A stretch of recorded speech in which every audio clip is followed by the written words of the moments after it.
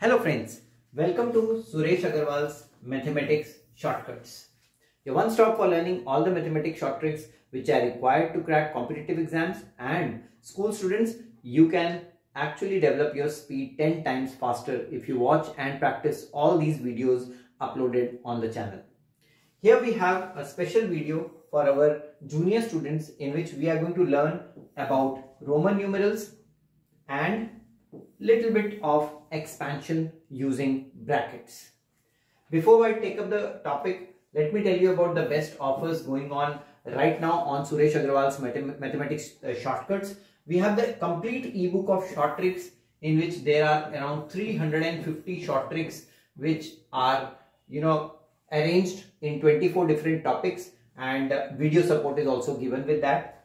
We have the complete reasoning course with video support. We have the CBSE practice worksheets of class 6 to 10, complete sets, and some of the classes are with video support. Vedic Maths, we have come up with the beginner level course. So if you want to upskill yourself in the summer vacation and spend your time wisely, then this Vedic Maths video course will help you out. This contains around 60 videos and 115 worksheets. For getting all these stuff, you need to send me a message on WhatsApp 9896369963. That's the easiest way of getting to these content. Otherwise, you can visit my website www.sureshaggarwal.in, or you can download our app. This is called Learning Loop. You will find validity based content on this Learning Loop app. So friends, what do we have in this video?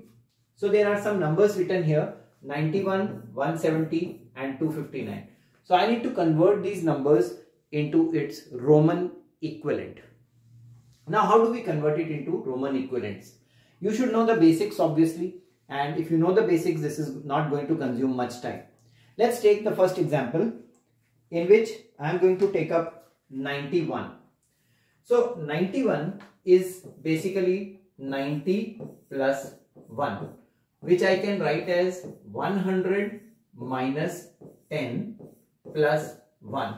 Why did I do that? Because in Roman numerals, we have an alphabet for 100, alphabet for 10 and alphabet for 1.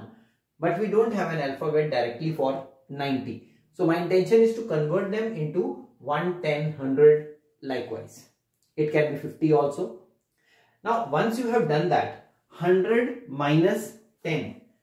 100 is actually C and 10 is X. So C minus X plus I. I is 1.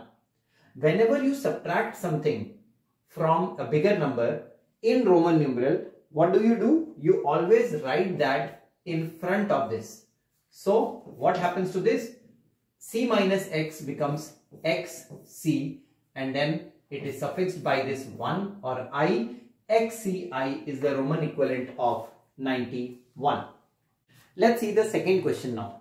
We have a 170 here, and once you know that the number is a base number like 170, it ends in a 0, then you can write its Roman equivalent very easily.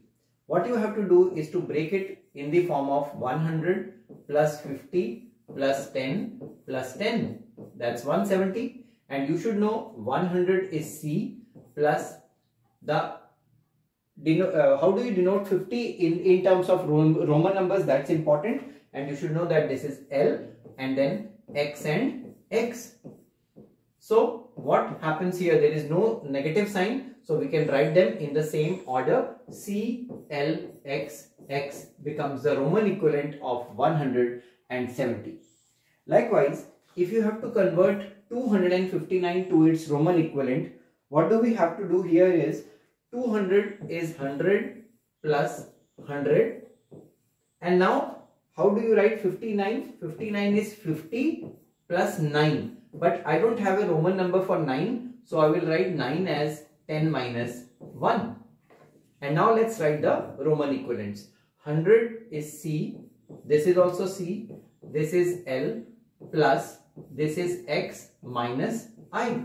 And I told you, whenever you have to subtract, what do you do there? C, C, L, that is fine. Here I is to be prefixed.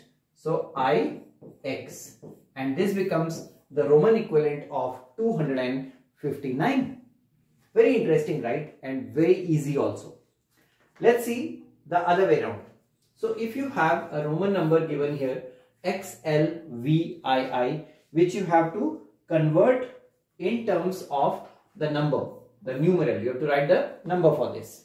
What do you do here is, this is XL. X is 10 and L is 50. So this XL is to be written together, and V plus I plus I.